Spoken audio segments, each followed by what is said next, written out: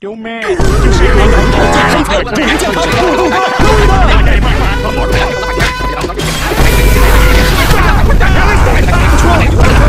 let me give you a hug. Sound for you. First off, let's begin simplifying this by solving small parts of the inequality. Let's start with this. Wait, what the hell? I'm playing Quagmire. Point. This exclamation point is a factorial. It means that the number is multiplied by all the integers below it until it reaches 1. This means that 5 factorial is 5 times 4 times 3 times 2 times 1, which is 120. Then we subtract 5 from it, and that gives us 115. Next, let's look at I'm playing Quagmire. What the hell is this? 7p3 is right as 7 permut3. We thought it is this. Let's say that there are 7 people participating in a race and they are competing for first, second, and third place. We want to know how many different possible combinations there are for the top 3 positions. In the beginning, it is possible for all 7 people to come in first place. Now, because someone is already in first place, it is possible for only 6 different people to come in second place. Similarly, there can only be 5 possible people to come in. Since 7 different people can come in first, 6 in second, and 5 in third, that means that the number of different combinations for the first 3 people is 7 times 6 times 5, which gives us 210. We can also use the equation for permutations, which is this, and also gives us the same answer. Next, we move on to this. Wait, what the hell is this? 4C3. Are you kidding me? 4C3, if we choose 3, can be thought of as this. Let's say that there are 4 people, and we need a group of 3. From those 4 people, how many groups of 3 can we choose? We can do this, and this, and there are no other possible groups that can be constructed. So that means that there can only be 4 groups, which is our answer. We can also solve this by using the Combinatorics formula, which also gives us the same answer. Next, let's look at this. 2 to the power of 13 is the same thing as 2 times 2 times 2, a total of 13 times, which is equal to 8,192.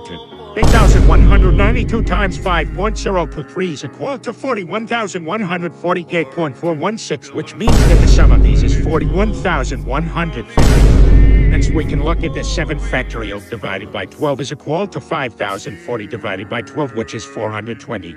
We can go back and simplify this by evaluating for its value.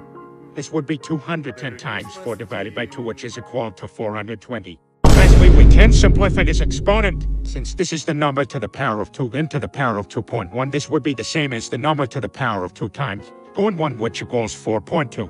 Now let's look at what we have now. Wait, what is this? What is that? Let's say, for example, you have 2 to the power of x is 8. Since 2 to the power of 3 is 8, x is equal to 3. However, what if you had something that didn't have x work out to be an integer? We write this out by log 2 to the power of x equals 8 is the same thing as writing x equals the logarithm of 8 to base 2. Now with this, we need to know one law of log to simplify our inequality. Log x to the base of minus log e to the base n is equal to log x divided into the base n. Looking at our inequality, we can see that our a value is 420 to the power of 4.2. This means that this entire thing can be simplified to 8,640. 9 minus 2,520 to the power of 69 over 420 to the power of 69. And then we can put the 69 around the fraction instead of right in the numerator and denominator. This simplifies to 8,640 9 over 420 minus 6 e to the power of 69. Next, we need to know 2 more laws of log. Log b to the power x to the base is equal to x times log b to the base a. And log b to the base a to the power of x is equal to 1 over x times log b to the base a. There is knowledge we can take out the 4.2 and 69 outside of the log. This gives us 6 times 69 over 4.2 times 115, and this simplifies the 1 with means that this is equal to 8,640. 9 over 420 minus 6 to the base 420.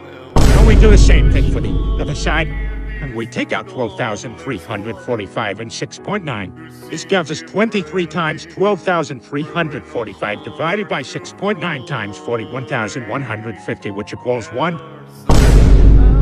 Now we have this, since both of these sides have the logarithms to the base 420 and the left side is greater than the right, that must mean that the things inside the log on the left side must be greater than the stuff inside the log on the right. And this means that we will get this. Wait, but now what do we do with this repeating decimal? We can subtract this from the fraction. What are you doing, fractions? What the heck? I want to get the decimal value of the fraction on the other side by hand. Here is something we can do to get the fractional value of 16.59 and 2.85714 repeating. We can let x be equal to them, which means that 100 million times x is equal to this. 6,100. X is equal to this. We can now subtract the equations from each other. And we get this, and now X is equal to this, which simplifies to 6,969 over 420. Now we can subtract 6,969 over 420 from both sides. This cancels out the 6,969 over 420 on the right side, and the difference on the left side is equal to 4. We can expand this factor trinomial on the right side, and this gives us this. Since there is a -6u on both sides, we cancel them out, and this gives us 4 is greater than -9u squared plus 3. Now we can subtract 3 from both sides, which is equal to 1 is greater than -9u squared. And then multiply both sides by -1, and since we are doing this, we must change the direction of the sign to the other side. Now we can square root both sides. The square root of 1 is an imaginary number called a, and the square root of 9u squared is 3u. So now we get a is smaller than 3u. Now all that there is left to do is to rotate the less than sign and the 3 by 9 degrees, which gives us I. Holy fuck!